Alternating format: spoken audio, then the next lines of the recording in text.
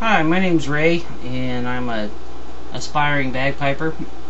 I was going through my junk and I found a whole bunch of my old practice chanters, and out of all of them I found my very first practice chanter, which is this one.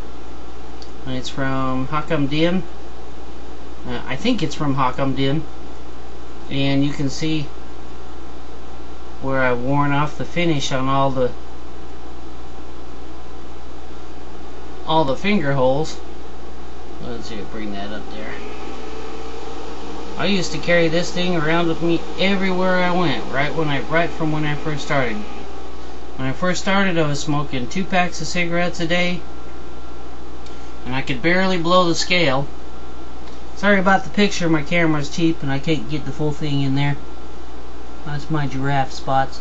But anyway, I picked this up, and everybody used to comment on how high-pitched it was, and said it was an Irish chanter. I don't think anything about that, but still sounds pretty good. But anyway, I kind of turned into a bagpipe practice chanter hoarder, so I thought I would show off the different ones I've got. This one's different in some sense. It's got a cup instead of a chalice on it, and let's see, right there, you can see these. I got a bunch of different ones. I'll probably try to show you guys a little bit of the different ones. This one's got a pretty good scale. I got used to playing this all the time. I used to practice probably 3 or 4 hours a day, every day when I first started, and I didn't have an instructor. I just had a book, but I knew I wanted to play the bagpipes.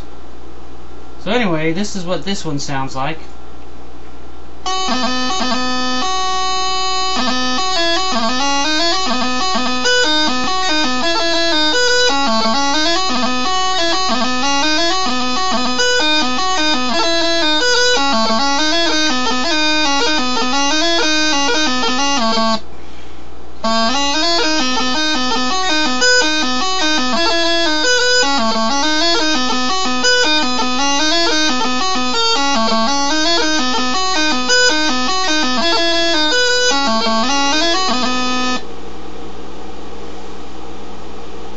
I think it sounds pretty good. It's a little high pitched. You can't play along with anybody else. That's my very first one, Hakam Din. It's a good chanter. I like that one. I might have to start playing that a little bit more. Here's another one. I haven't a clue when I got this one, but if you see, it's got a chalice type top. This top is a little bit different than the rest of the chanter. This one actually cracked. It belongs to a different practice chanter, and the holes on this one are pretty big, so it puts out pretty good volume.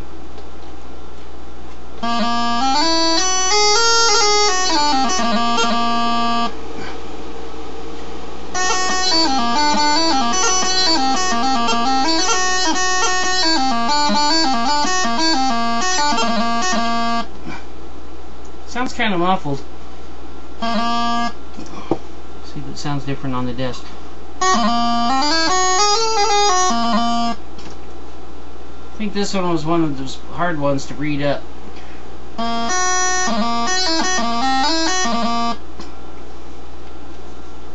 Nothing terribly spectacular, but it's good for playing when all the other chanters are wet.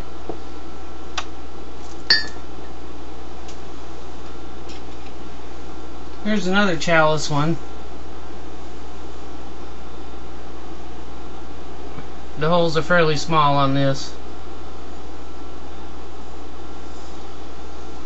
Some of these chanters I've only played a couple times. This one apparently I used to play a lot. You can see the finish is worn off on the thumb hole. High G.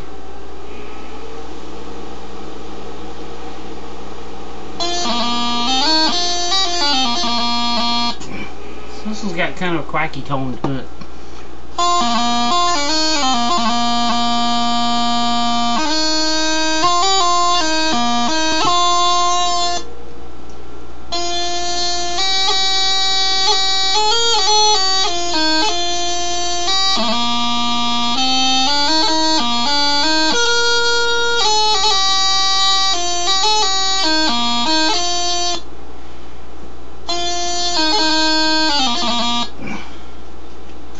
reed's a little bit rattly. That's actually one of the Pakistani reeds. These red ones aren't as consistent as I like. Usually I have to go through a whole bunch of them before I find one that plays.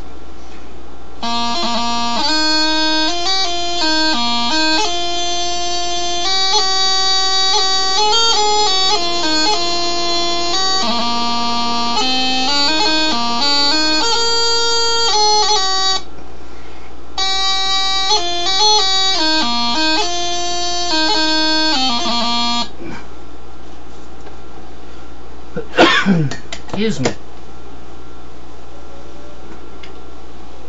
This one's different. You can see the difference. The bottom is blended in, and the foot, or the sole, if you want to call it that, is completely different from all the other ones. It's got a cup top. And I remember this one's got kind of a knot right here. You can't. My camera's not good enough. Let's see it go the right way. It's got kind of a knot here. When it gets wet, it starts bleeding moisture out of there. This one's got pretty big finger holes in it.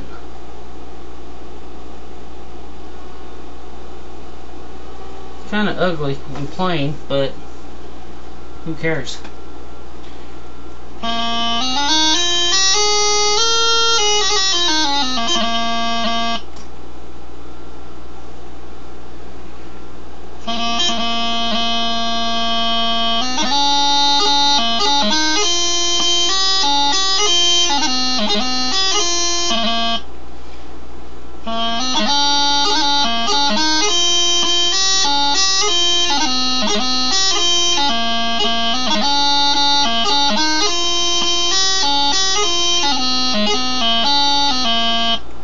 If I overblow it, it starts to muffle itself.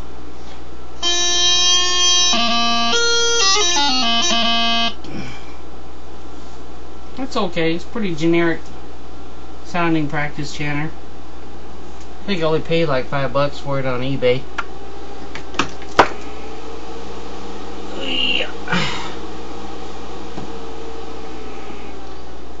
I think I just got this one just because the wood was so pretty. Look at that. That piece of wood would have made a beautiful rifle stock.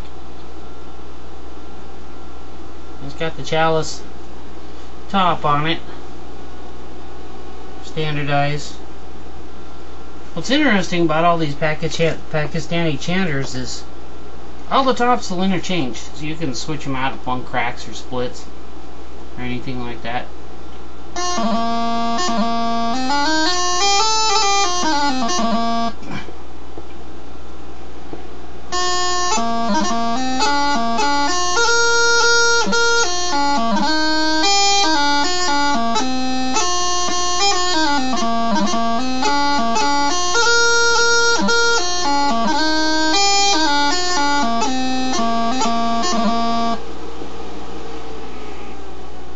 It's not very bright. It sounds a little bit muffled. I still like the wood on it.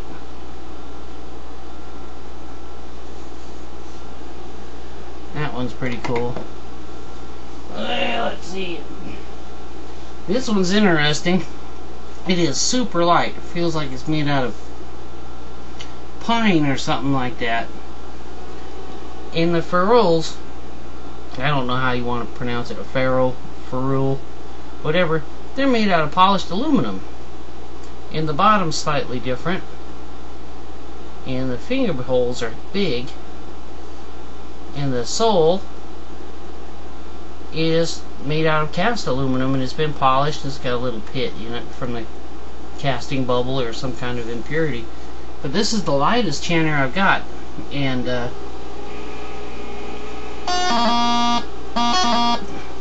I like this one.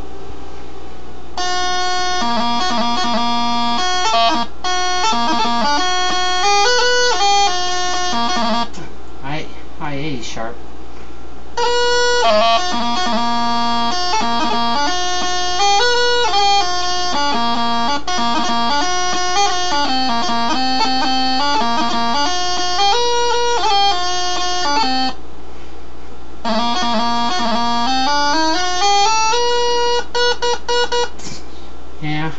sharp.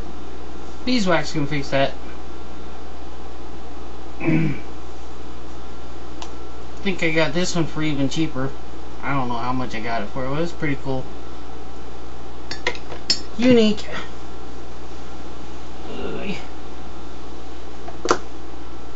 This one I've hardly played at all. I don't even remember how I got it or when I got it or why I got it.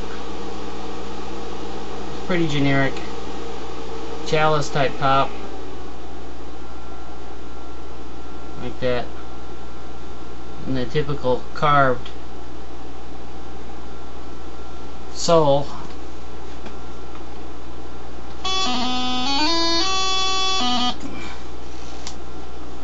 Reads a little rattly.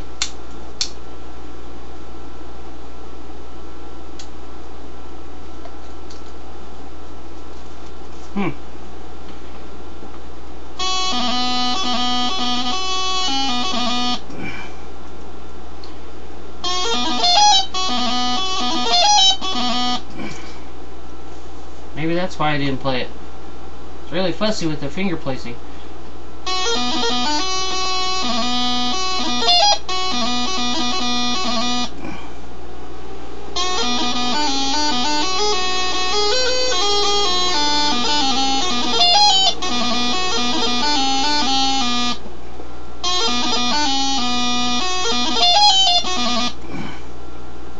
I don't like this reed.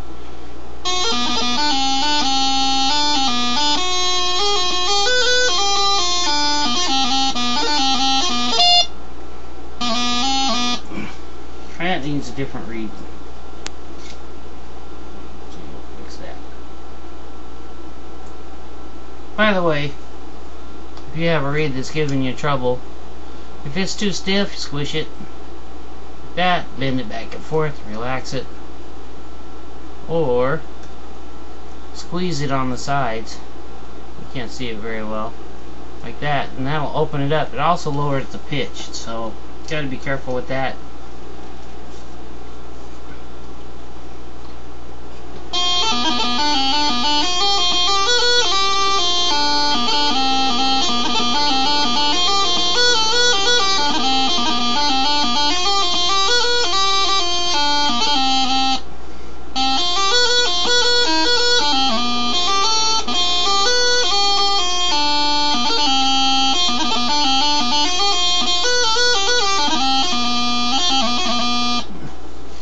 That's okay. It's quiet enough you can practice in the morning, not wake up the whole house.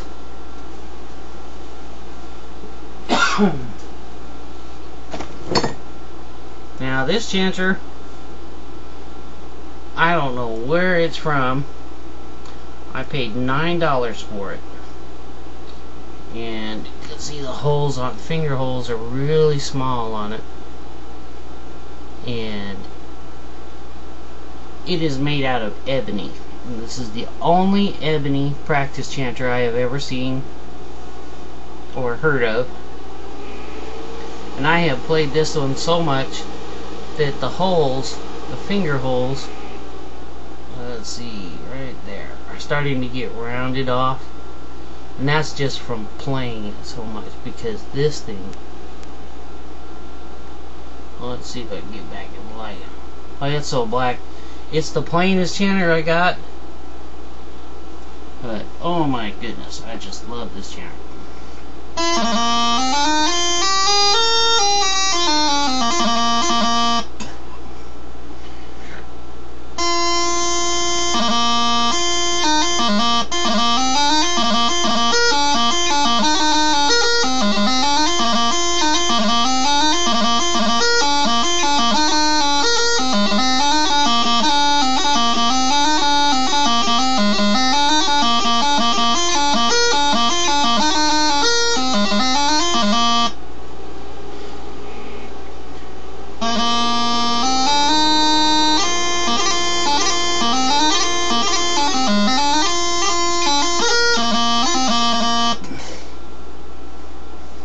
I love this chanter.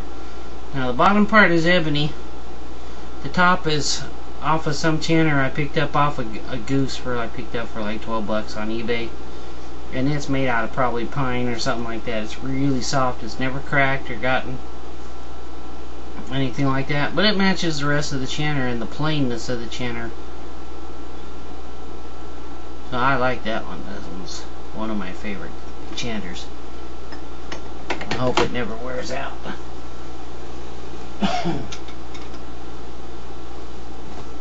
Now this one is from Bagpipes Galore. It's not a endorsement or anything like that, and this isn't the reeds that type of reed that normally comes with this chanter.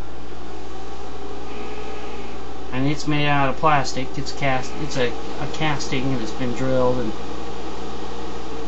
yeah, my top's a little bit loose.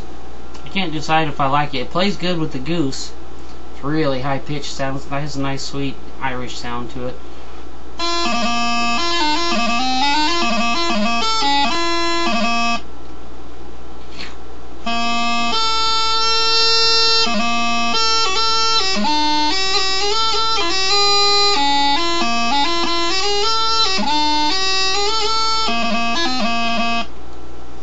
It's okay. Probably needs a little bit of hemp, and the reed needs to be played in a little bit. That's an awesome chanter, but on the goose, I don't really like it that much. Not that there's anything wrong with it, I just don't like the sound.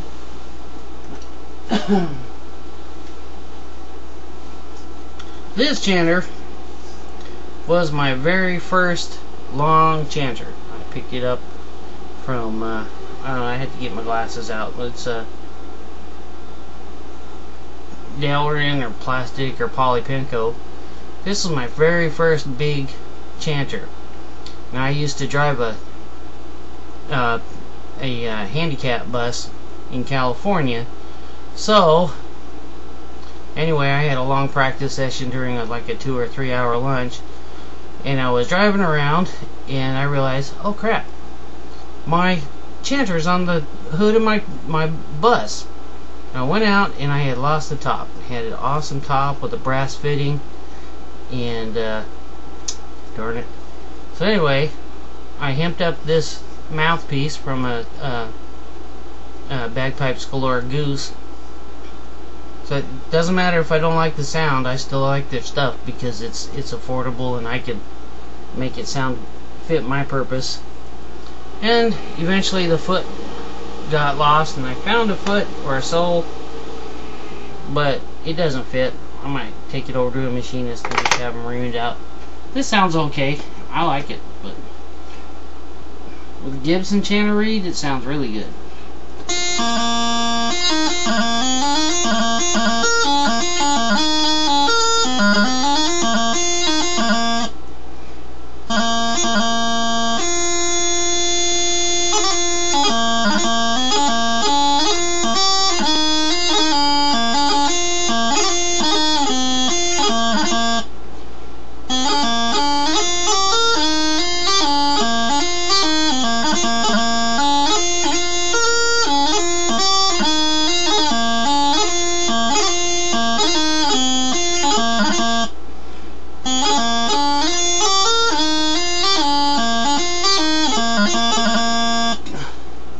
Actually, I forgot how much I like the sound of that one.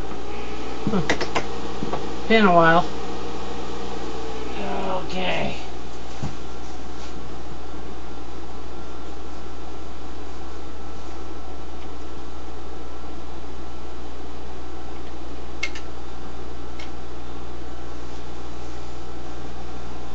Now this is one of the Hakam Dim practice chanters. It's Pakistani. Everybody claims they don't like Pakistani practice chanters, but that's okay. They're cheap and they work. This one actually wasn't that cheap. It was about 40 bucks. And it has a nice, really quiet, mellow tone to it.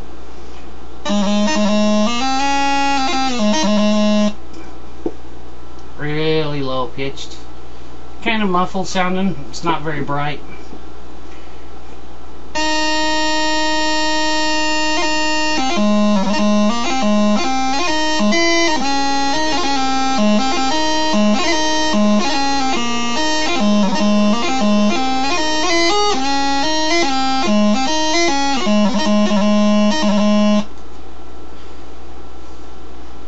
practice with this one a lot because it's quieter than my other chanters.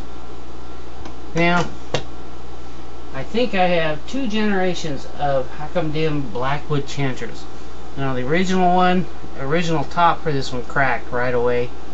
I don't know what happened or why, but I probably was overplaying it. But you can see the difference in the generations. This one's holes aren't chamfered, or chamfered, or however you want to pronounce it, very well. And this is a Blackwood chanter, but it is really dark and really dense, and it's pretty heavy. And the sole on it, well, you can't see the color very well, is taking on a nice ivory color. And Hakam I bought all kinds of stuff from them. They were gracious enough to send me a free top with the chanter that I had just recently purchased. Now, they have really good customer service, and I'm not putting in a plug for them just for nothing. I'm putting in a plug because I had one of their miniature pipes, which I call on my other videos their parlor pipes. Let's see, I'll hunch down here. My parlor pipes, and actually they sent me 2 chanters for the parlor pipes, which didn't really work out because they don't match the pitch of the drones. Let's see, they didn't match the pitch of the drones, so I had to get some mystery wood chanter for that. But these chanters, this one is actually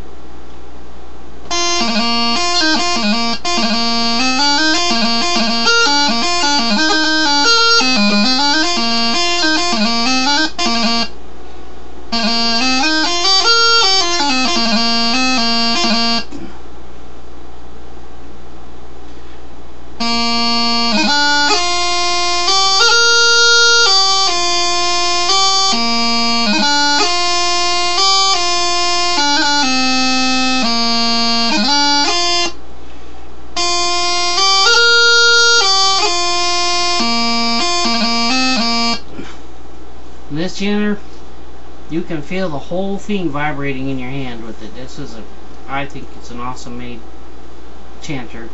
This top came with the other chanter, practice chanter, and that's my newest acquisition. I picked it up for a pretty good price.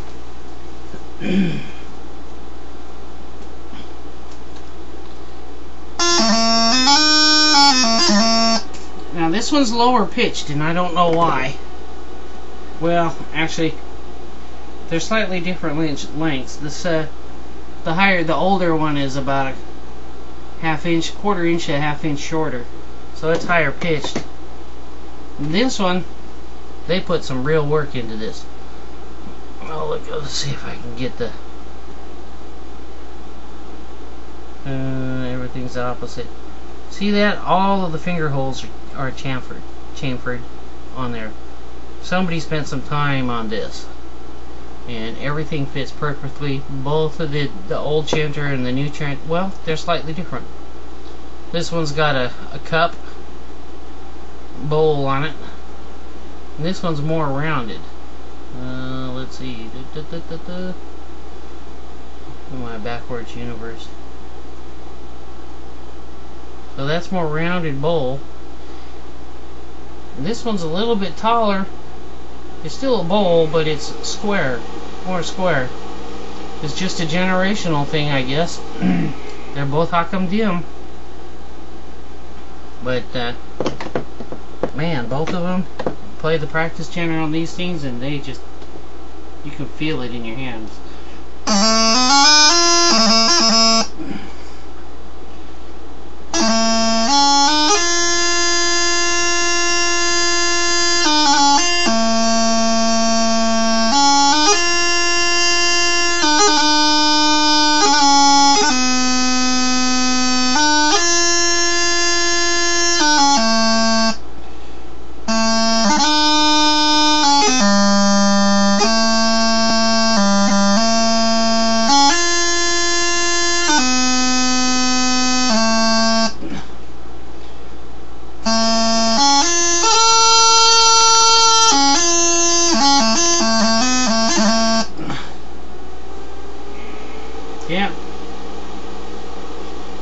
that's my collection of Pakistani practice chanters. A lot of people bag on them a lot and say they're poor quality, and I've not had that experience. Now, I haven't had the finances to buy a whole bunch of standardized Scottish chanters. I would love to, but that comes with time and not being too busy to practice all the time and justify this expense. But if you're just starting out, there's nothing stopping you from doing exactly what I did, because if you're serious about playing the bagpipes, if you're really serious about playing the bagpipes, then it doesn't matter what practice chanter you get, because just to start out, you aren't going to be playing along with anybody else except for your pipe major or your instructor, or unless you're like me, or the passion's strong enough, you can go out, take a chance. You'll have to buy a whole bunch of reeds, because the reeds are the most inconsistent thing about in practice chanters. And I'll go through, I get a brand new practice chanter, and I go through I have my box of reeds that, well, let's see, I'm trying to find them right here.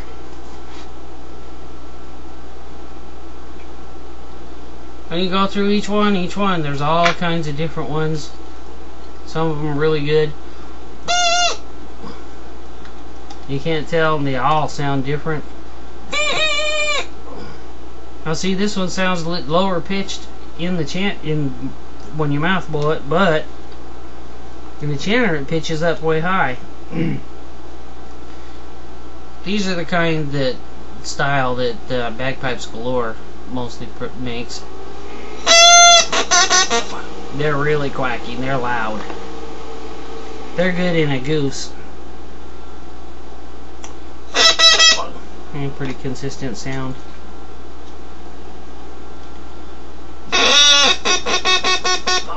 My cats don't like that one.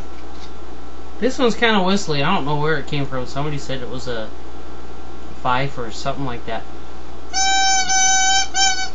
It sounds weird in the chanter.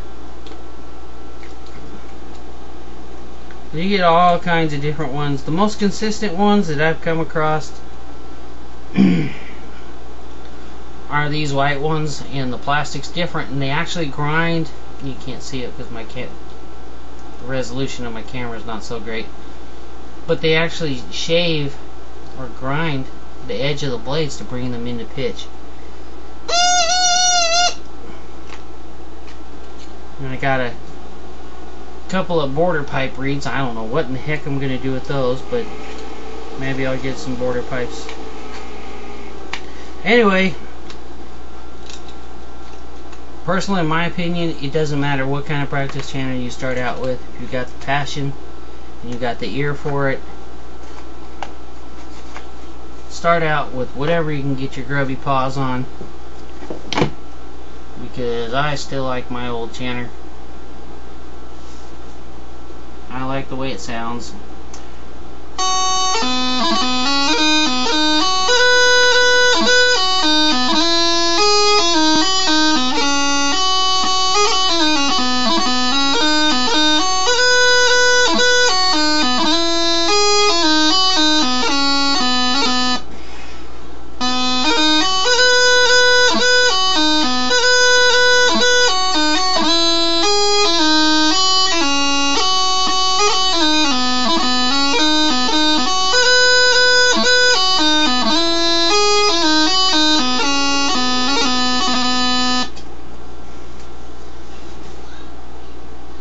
I hope you like my video. It's just well, I guess it's a fairly long comparison of a whole bunch of different practice chanters. It's a good way to get started. You don't need to buy bagpipes, a set of bagpipes right off the start, because you don't know how, if you're willing to do the work, if the passion's there, you'll enjoy it. It's a lot of work, and it's totally worth it. Anyway, my name is Ray, and I've been bagpiping for about 10 years, and I'm about mediocre as far as the pipes are concerned, but I'm good at understanding how to to set the pipes up, and I actually taught myself how to set up my pipes before I knew how to play them. So any of the technical stuff I pretty much got figured out. I'm planning on doing some other videos for some hacks on cheating with cane reeds and stuff like that, so you can make them work when you can't make them work, or if you think you got a junk cane reed, there's a trick to it. Anyway, thanks for watching, and if you like the video, click like and make sure to leave comments if you have anything to say. Try to be nice, because nice is good, and we're all good children. So anyway, thank you for watching the video, and click like if you like it, and click dislike if you don't like it. And I prefer positive comments, but constructive comments are good too, and which are positive in their own kind of way. So anyway, thank you, and there it is. Have a good night.